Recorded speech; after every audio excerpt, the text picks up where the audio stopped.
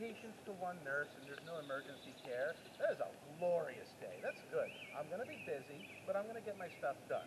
5 patients to one nurse, I'm going to be exhausted. I'm going to need a cold one at the end of the day to get through. You know what I mean? Now, it sounds like you got some hardened nerves over there to hit with a 10 to 1. Keep going, get it. You do doubles. Oh, gosh, yeah. A lot of shit. And it's also, unfortunately, especially in the medical community, everybody's been used to just being overworked. Yeah. Yeah, unfortunately. 32 patients that you're used to. I'm used to 35 patients top. Yeah. And I've done it. As a school teacher, I have a classroom with 30 kids. I'm like, all right. Unions are like, what? Yeah, exactly. Yeah, I would love to see 12 kids. I actually have one class with 9 kids this year, and it's been glorious. We've had the best year. And then the 8th period, my last period of the day, I have 28 kids, and it is just exhausting. It is oh my gosh. We get stuff done. But it's exhausting. Even for students, it's like that. It's awful. 5 to 1 is a busy day. 10 to 1, you're risking mistakes. You're risking quite a bit at 10 to 1. It's tough. You can do it, but it's tough. Anything above that, though, and the union's getting called, there are people quitting. It's not good. It's not good. At the height of the COVID pandemic, we saw crisis situations when it came to staffing in nursing homes specifically and senior centers. Crisis staffing situations. I'm talking 30 to 1. People were on the news saying, we've never seen numbers like this before. This is the worst case scenario. This has never happened in the lifetime of the U.S. 30 to 1. And to that I say, boom! Over here in Pennhurst, we saw towards the height of the situation here in the early 60s, we had ratios of easily 100 to 1. Phew. And so at that ratio, there's nothing you can do. You just lock yourself up in a nurse's station, wait for them to tire themselves out, and yeah, right? clean up the aftermath. That's right. Yeah, Clean up the aftermath. And so if there's anything that you tried to do, most likely you did a half-assed attempt at it, or you could not get to the full procedure, and so you're going to have to go back later if you remember. And so this is around the time that we're starting to see some really, really nasty stuff. Neglect run amok, and people who are physically restrained who are not being checked upon with the regulatory 15 minutes, instead being left for hours, and they're harming themselves trying to get out of the restraints because they're humans after all. And so, yeah, but the funny thing is this neglect is not because of malintent, it's because of self-preservation. Again, these nurses are not going to be able to do anything, these aides are not going to be able to do anything if they're just throwing themselves to the wolves. They have no choice but to lock themselves up and then wait to clean up the aftermath. It's not because they don't care, it's because they do care. They want to be there to help, but they have to make really nasty choices, and we put them in that position. When you get a chance to talk with Madonna and Bernie, I want you to really pay attention to how Bernie tells her story about how she starts her time. Really pay attention to where she's coming from here. She doesn't explicitly say it, but you can immediately sense that there's something wrong with the picture as she's coming in. And I don't want to spoil it, but just listen in on it and teach it here and find it. But they were overworked, and they still love the people that live there, and it's just a horrible place to be. Nonetheless, all of this was coming to a head in the mid-60s. People were really complaining. People were starting to catch wind of what was going on over here. So much so that eventually an up-and-coming journalist by the name of Bill Baldini hears about the goings-on over here and asks the staff here, hey, can I come in and bring a camera crew? Can I film here and get this out to the public? And they said, please, help, come in, help me out. And so he brings in a camera crew and films a 5-part expose titled Suffer the Little Children. If you've not heard of this before, I encourage you to check it out. It's not for the squeamish, but it is a 5-part expose that aired in Philadelphia television. Suffer the Little Children. It's available on YouTube in all 5 parts. It gets people talking about this facility. This was not hidden away. We knew about this place. We didn't know exactly what was going on until Baldini comes in and shows us. He does put a sensational twist on it. He shows all the negatives, none of the positives, but he gets the conversation going. Other people start catching wind of other places around, and so we get other journalists showing their exposés. The national conversation doesn't start until journalist by the name of Gerald Riviera comes in and films Willowbrook in New York. He got so famous from it that he actually changed his name and is now still on TV. He's Geraldo Rivera. He filmed Willowbrook, and he got national attention, and everybody started talking. This place doesn't really get anything done until the 70s, when we have a patient by the name of Terry Lee Halderman, who received routine care. She was supposed to receive a tooth extraction, and the dentist overworked and spread thin, removes the tooth, and as quickly as he could, and sends her on her way. She complains to Mom that there's still pain at the site of extraction. So the dentist comes in and says, they go for the second opinion and find out that, it looks like I might have missed something. Maybe the tooth broke or something. I'll go back in and fish the rest of it out, and we'll be fine. So he goes in and starts to pull on this, and he realizes, oh crap, that's not a broken tooth, that's exposed jawbone. I did not close the site properly.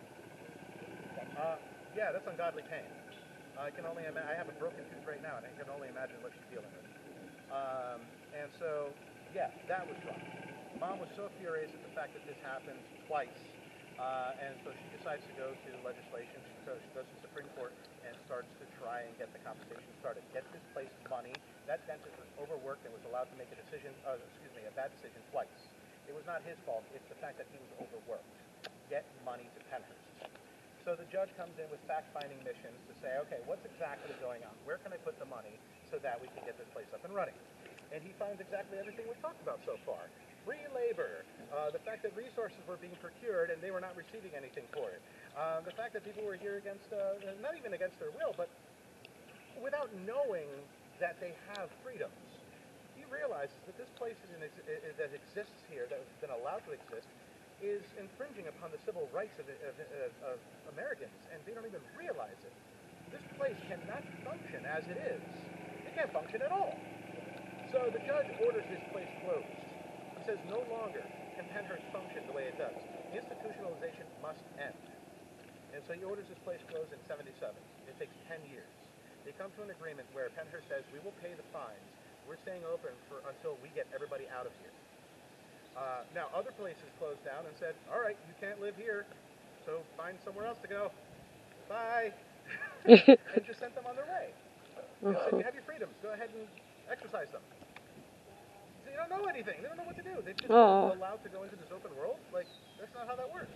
Pennhurst knew that was going to be a problem, so they actually decided to pay the fines, stay open, and get them into proper care and proper facilities as they're leaving here. So they did not leave, or they did not let anybody go until they knew they had a place to go. Now, they did have their own freedoms, however, so they could choose to take those accommodations, or they could choose to make it out on their own. Again, it's their choice. What happens after that, though, is on them, unfortunately, because we didn't do anything afterwards to help with intellectual disability. This is where we find ourselves right now. We have solved the crime of institutionalization. However, we have done nothing since then to help with those with disability. So this is where I come in, and I'm going to step on my soapbox real quick, and I'm going to give you my closing remarks, and then we can move on to the museum. But I can tell you right now that as a teacher in the public school system, we do a lot to care for those with intellectual disabilities. We do everything we can to make sure that anybody who has a disability is seen as a human being, as an equal in my classroom, and they will receive the proper care needed to have a fighting chance to learn whatever it is that I have to teach them. But the second they get out of school, those accommodations dry up very quickly. And in fact, they're almost thrown to the wolves after that. We don't have many accommodations for those with disability, especially if they don't have insurance. So that stuff dries up immediately. As far as intellectual care is concerned, it ends out of the public school system. So we got a lot of work to do as far as that's concerned. Now, going to the other perspective, the other part of this as well. How can we as a public prevent something like this from happening again? Think about the ugly laws. Think about the fact that we had the police enforcing these ugly laws, that if you acted differently, we don't want you here anymore.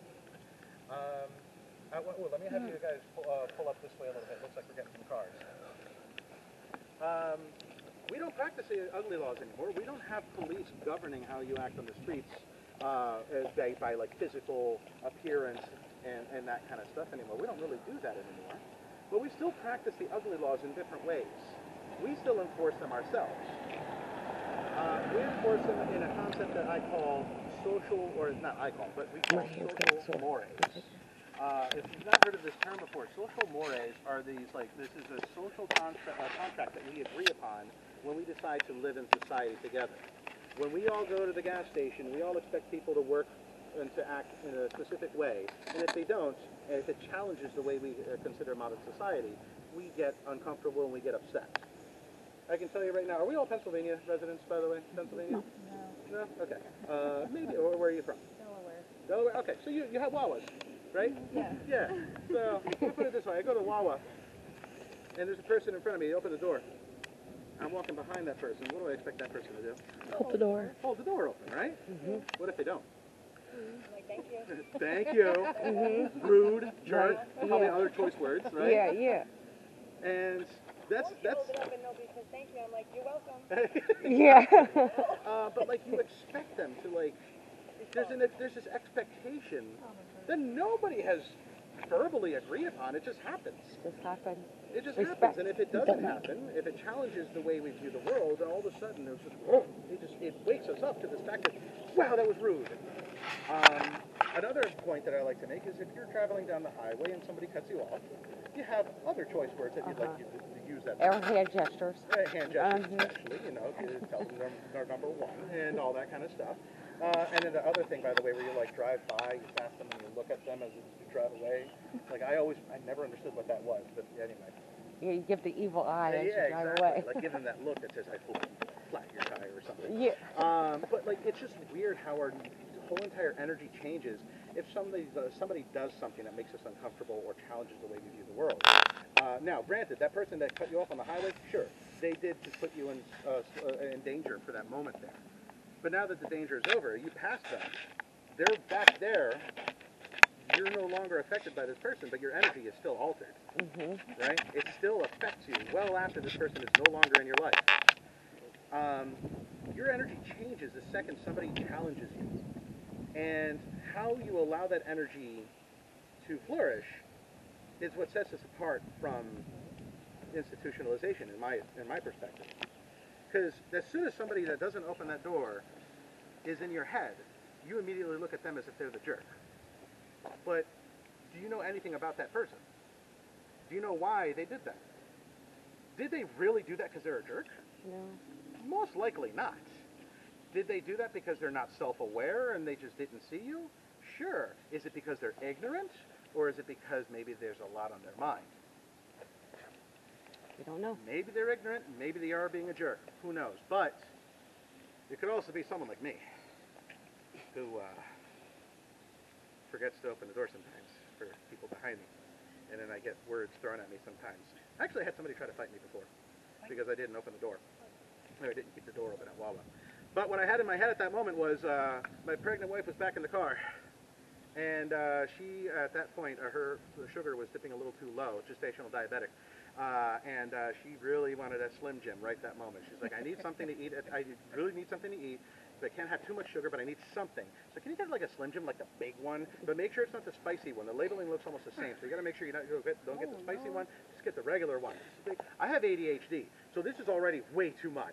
And on top of that, she's like, oh, and we also need a carton of eggs. At a Wawa, I just need a carton of eggs. Let's just go ahead and get a carton of eggs. We got to make some stuff because we're going to a housewarming party. But I also need to get that Slim Jim, the big one, but not the spicy one, just the regular one. You know what? I'm really feeling like a chocolate milk. Can you get me a chocolate milk too? Get the Wawa brand though, because that's the better one. It's like creamier. I don't know. I just really want the. Yeah. So I'm in my head going, all right, Slim Jim, not the spicy one. Chocolate milk, eggs. Do you want the Wawa chocolate milk or the Clover Farms? Which one did she want again? I can't remember. Crap. And I'm opening the door and I can't remember, and I just brainlessly close the door behind me. But the person behind me, like, I hear them go, "Yo, thanks." And I was just like, bro, I'm so sorry. And like, it didn't even occur to me that somebody was behind me because I'm trying to remember the shopping list. I forgot the shopping list after that. So yeah, I'd like to just think about, like, this is the part where I challenge that perspective. We're so in our own heads all the time, and we forget that there are other people around us and that other people are different than us. And so this is the part where I try to say, hey, it's time to recognize that there are other people around us, right? And sometimes they're not going to act or do things that we are accustomed to. And especially if somebody's from outside the country, like who knows what idiosyncrasies they've developed over their time. Maybe opening the door is not a thing they do. It's not even heard of or something like that. I don't know. But the point is, if somebody does something to challenge you and your perspective, don't take it as an offense the first time around. Try to understand their perspective. Try to see where they're coming from. Chances are, they're not really trying to be a jerk. They're just doing their own thing. Let them do their own thing. That's all I got. So I'm going to stop there. I'm going to get off my soapbox. I'm going to take you inside so we can see the museum. So follow me in. Let's go ahead and put down a water. You want your water? Oh, geez, yes, thank you. See, ADHD, there it is again. Thank you. I don't know which one I talked to. Huh? I talked to one of them that I got like an interview, but I don't know. It wasn't the one in the wheelchair. It was the one that was walking, like standing. Oh, did you get that? Do you have my phone? It's in my pocket. This one here. If you want it. It won't read the Pennhurst, so get the picture of the Pennhurst dates. That's not mine. Well, why'd you grab mine? I'm gonna get the doors. Okay, I'll keep walking. My feet hurt.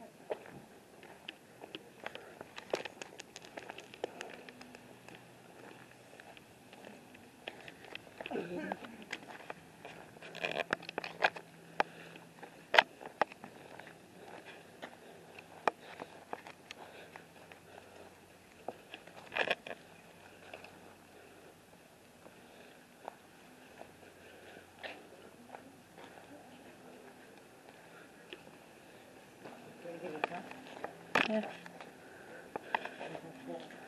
Just make sure.